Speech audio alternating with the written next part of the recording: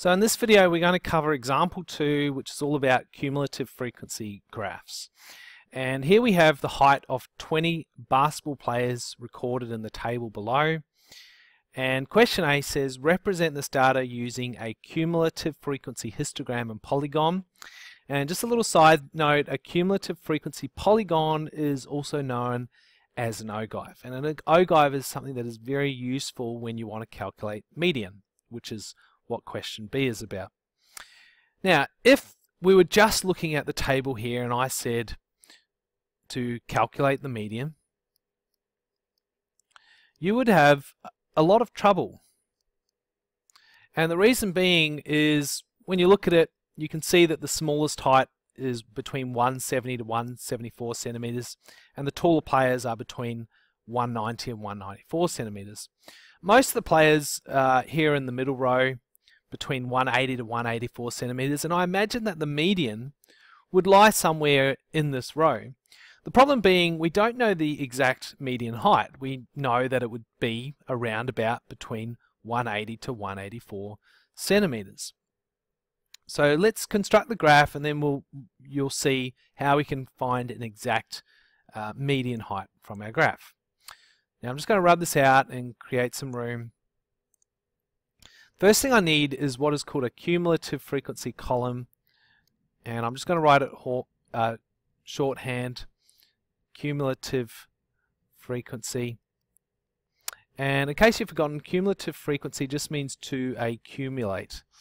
So our scores are going to, our frequency will accumulate. Here we put a 2, then 2 plus 3 is 5, 5 plus 7, 12, 12 plus 5, 17, and 17 plus 3, 20.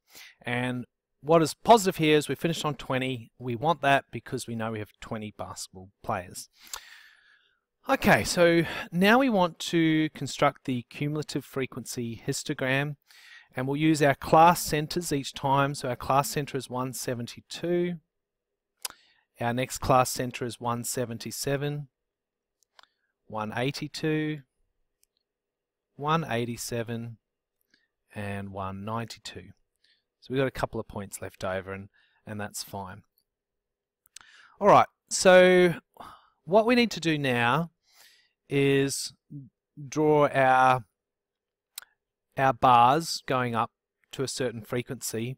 Now you'll notice the frequency goes up to 20, and I think if I go in 2s, that will reach 20 up the top. Let's see how we go. 0, 2, 4, 6, 8, 10, 12, 14, 16, 18, and 20. So I'm going to insert some rectangles here. I know that the 172 should go up to a height of 2, and it should be a width where it goes halfway on either side of the 172. I'm going to pause and finish off the graph, and then I'm going to talk about it some more. Alright, so I've put in my bars, and I've made my cumulative frequency histogram, and you'll notice that this time their heights are not based on the frequency, they're based on the cumulative frequency. So we've got 2, 5, 12, 2, 5, 12, height of 17, and then 20. They're not the most accurate. It's a little hard with the program I have to draw the bars accurately, but I expect you to be more accurate than me. Just like last time, there's no gaps between the bars.